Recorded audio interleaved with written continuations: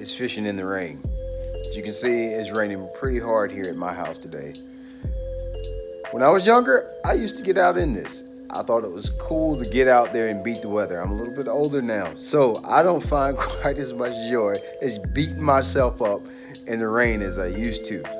So what we're gonna do, instead of me going out in the rain and trying to capture a video for you, we're gonna talk about a couple different ways to help you catch fish in the rain.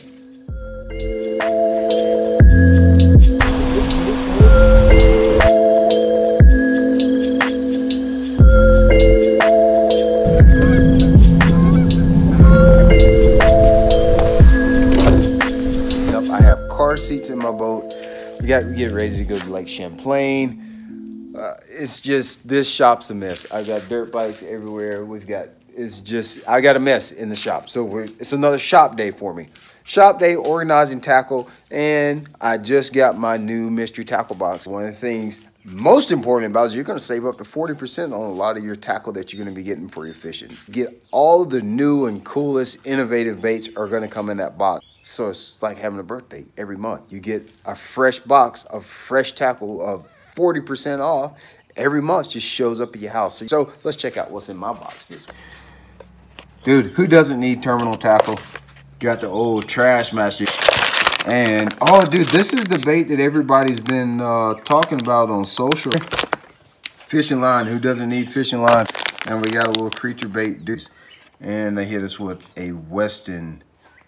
What is this? Just a swim. Out here watching it rain and kind of just thinking back on some of the events that we had this year on the FLW tour where I had to fish in the rain. Let's get down to some of the meat and potatoes of what we're talking about when you're talking about fishing in the rain. Let's talk a little bit about what you should start to look for during the rain if you happen to find yourself having to fish in the rain. All right. So a lot of things are going to change. You get a storm that rolls through, it's pouring down rain, a lot of things start to change. Depending on the season, it depends on the different types of water or scenarios that you're going to start to target when you have a rainstorm or when you're fishing in the rain.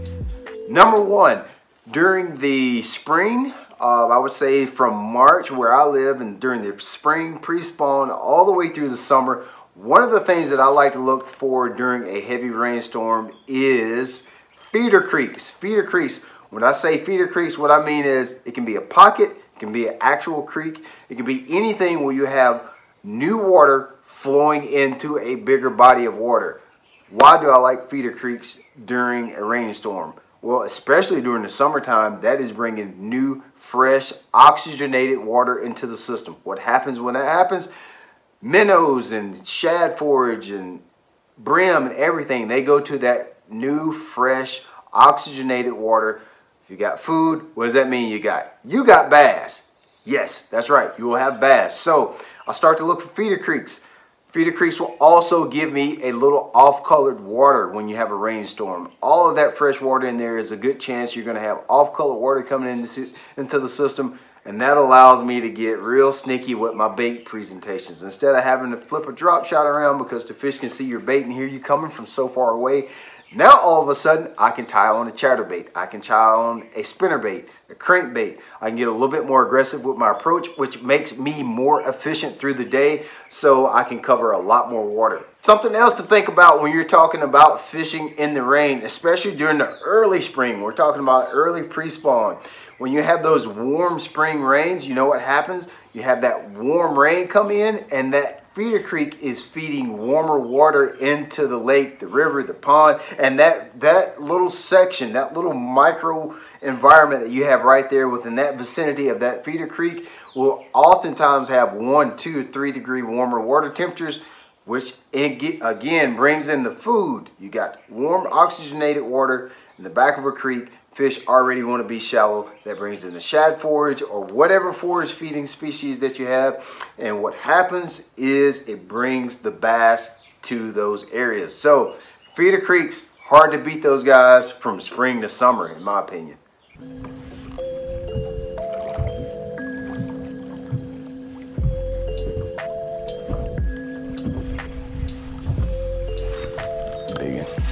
Biggin.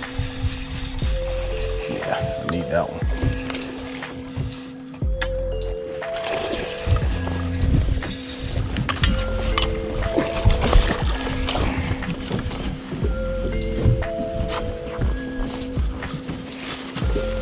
that one.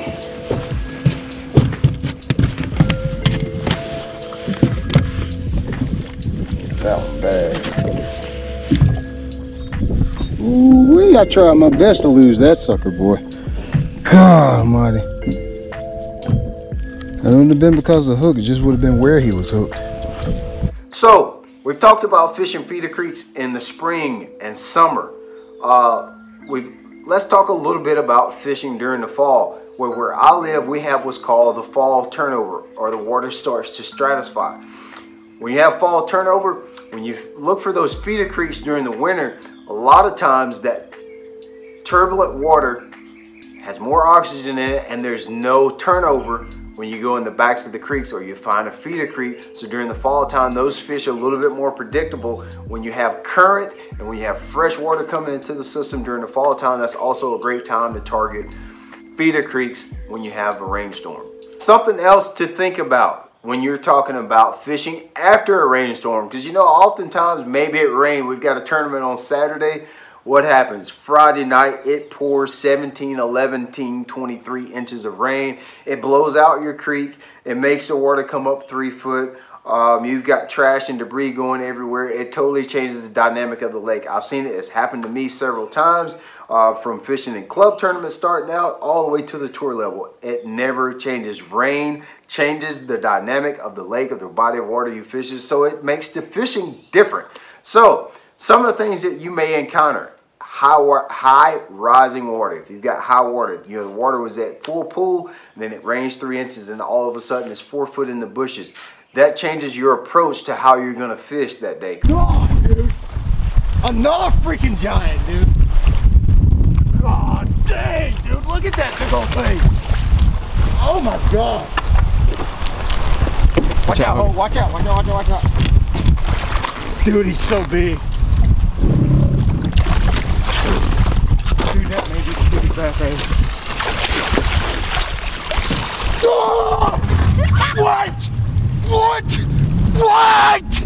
Also, it can move the bait, especially during the wintertime, during cold periods of the year. Maybe you found a pocket that has bait that's just all in the back of this one pocket, and they're schooling on bait. They're pushing that bait in there. You know that's the reason the fish is in there. You get a big rainstorm, and all of that cool water in the wintertime pushes that bait out in the middle of nowhere. That's something you may have to deal with when you're talking about fishing during a rainstorm.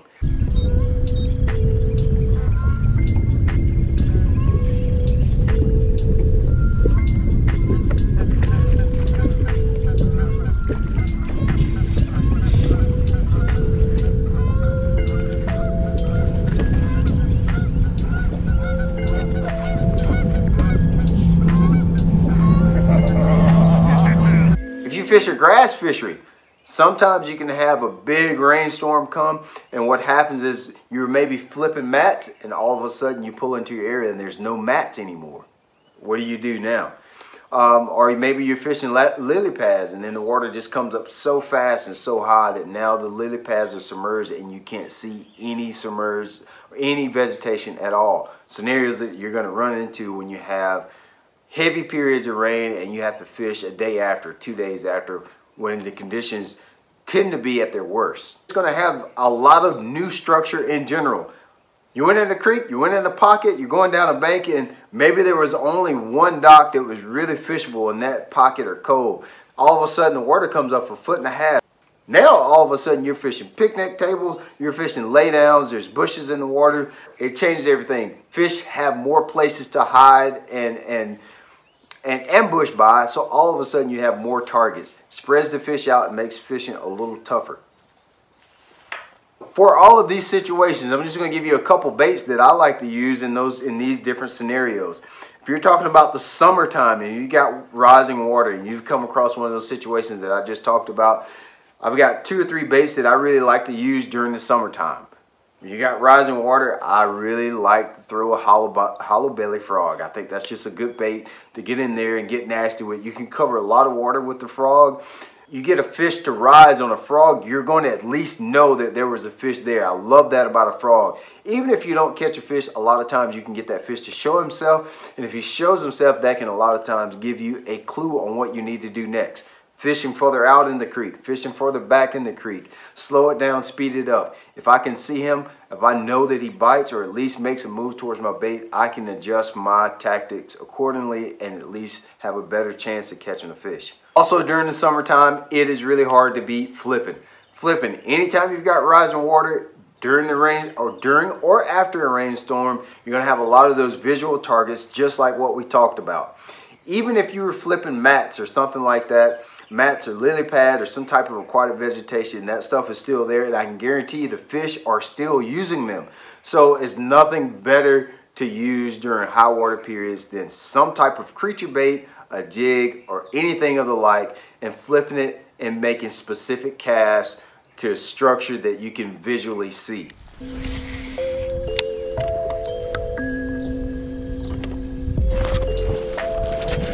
That's a good one, dude. Oh my God. Look at that thing. Oh God. Yes. Holy crap. Look at that thing. Smoked it, dude. Holy smokes. Dude. Holy crap. Look at that. Dude, he smoked. Dude, he ran me all over this boat. That's heck yeah. Just like that, the day changes. For the spring and the winter time, you're gonna have some of the same situations, but for me, there's 2 or 3 baits that really do the job better when you're talking about winter and spring. If any of you guys have watched any of my videos and watched me fish in the past, you know that I really love to throw a spinnerbait. I'm pretty old school and simple when it comes to bait selection. So when you're talking about dealing with water or high water situations during the winter and during the spring, those cold water periods, it's really hard to beat a spinnerbait and a crankbait. Those are 2 baits that I think you can always put your money on because you're going to have stained water, you're going to have high water, you're going to have a lot of visual targets to cast at. There's nothing better to use than a spinnerbait and crankbait for those situations. This is the MR6.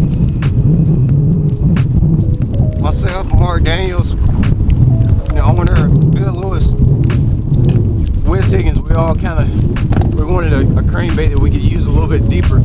Of course, being from South Carolina, I like balsa wood crankbaits, so this got a little bit of that balsa wood inspiration into it. Some of the new inspirations of some of the injected molded products.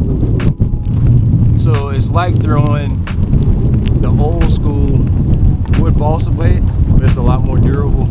You can throw it a lot better. It doesn't helicopter in the sky. I ain't got to tell you on it. You saw what it'll do. I ain't got to sell you nothing on it. Let's just go catch another 5-pounder. Yeah. Now, in my part of the country, it is a little bit more unlikely to have those high water situations during the fall time of the year. That's typically when we have our drier periods of the year, is during the fall. However, we have had that here in the past. And it's a little bit no holds barred when you're talking about fall time fishing. For whatever reason, their migration routes of fish during the fall time of the year are just not as drastic and as not as pronounced as they are during the spring time of the year, and fish are a lot less predictable. So I'm going to go with everything that I just mentioned can go during the fall time of the year. I've caught fish, depending on how late or early you're talking about, it can be a great top order bite. Spinnerbaits work, crankbaits work, flipping work. When you're talking about fall time of the year, you're just going to have to get out there and put in a lot of work. Just about everything is fair game to catch a fish, because fish are spread out from 40 foot all the way to 4 inches, and you just got to figure out how you can get bit when you're talking about the fall time of the year, at least in the southeast. So everything that we just talked about is fair game when you're talking about fishing during the rain or after a rainstorm with rising water in the fall time of the year. Ooh. Oh my God, did you see that? I threw in there and then one jumped. As soon as it hit the water, let's see if I know he's over there. He's already showed himself. So we know he's in there. There's so many like leaves and stuff in there. Dang. Dude, they lock it up so hard that you swear every single one of them. Oh, look how fat that guy is. That's a pretty one. That's not a big one, but man, he is pretty. That fish, all right, I set the hook so hard on that guy. That fish was about 4 pounds when he came up. But after my hook set, I think he's about 1.75 pounds now. But look how fat and healthy that sucker is.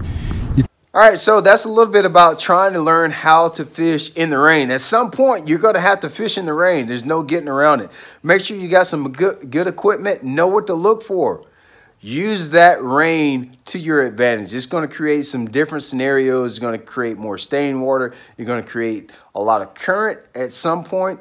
And those things are things that are going to help you catch fish. So fishing in the rain, it's not all bad. Even though the day I decided not to get out there.